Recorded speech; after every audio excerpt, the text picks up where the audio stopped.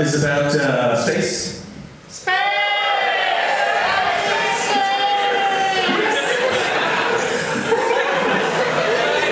You know, it's fun to watch. It's fun to watch. Watch that develop. Watch the to figure out what the because at some point along the way, I was talking with the writers of Portal and Portal 2, and they were complaining, because we were both sort of commiserating about oh, it's a lot to live up to. The first game was so great, the first song was so great. Geez, what are we thinking, trying to top it? And then and they said, the marketing guys keep asking us, so what are the memes going to be?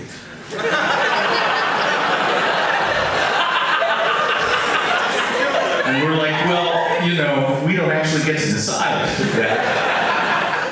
But it's fun to see what people shout out when they start thinking about Portal.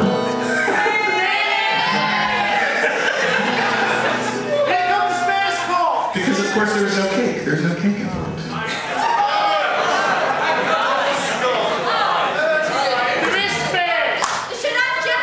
I didn't want to start a whole debate. This song is about space. And it's actually about our solar system, or what's left of it. Space. Oh.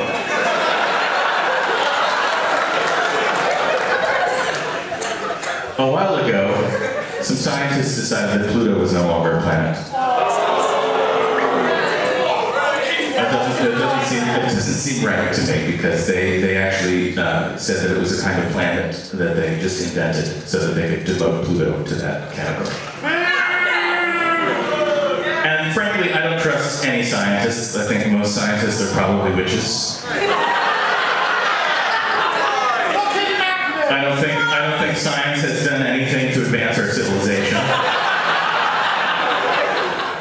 We could be doing all this with rocks.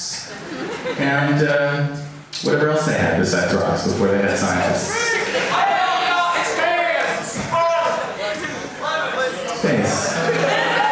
Anyway, this is a song that Charon, Pluto's moon is named Charon, and they're relatively similar in size. This is a unique fact, a unique thing in our solar system. They also revolve around each other with their faces always pointing toward one another in a very romantic fashion, almost in an embrace.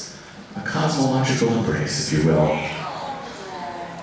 Which is why Charon felt so bad for Pluto when Pluto was so poorly treated, and wrote this song.